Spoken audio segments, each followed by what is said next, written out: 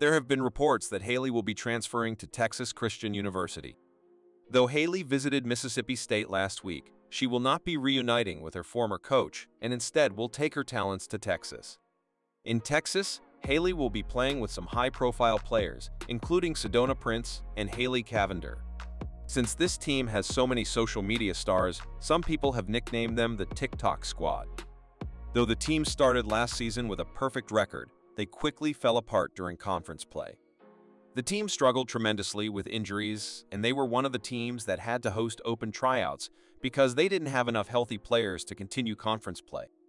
Hailey had high hopes of transferring and chasing a ring by playing for the reigning national champions this past season, but her and Mulkey went their separate ways after the season ended. Many thought that Hailey let the team down during the tournament since she never scored over 5 points in any of the team's 4 games.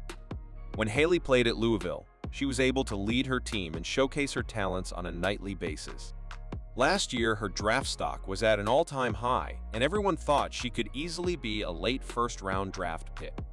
The one thing Hailey needed to improve going into this season was defending on the perimeter, but now it actually looks like she needs to work on restructuring her entire game. Fast forward to this year, and Hailey has been exposed as a player that didn't fit in with other future professional players. After never being a facilitator, it is very obvious that Hailey is becoming a liability for her team, especially as they move through the national tournament. I had a bad feeling about this team and knew they wouldn't make it to the championship again.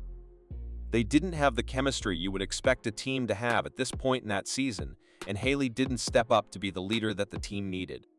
Hopefully, she fits in better after transferring for the second time.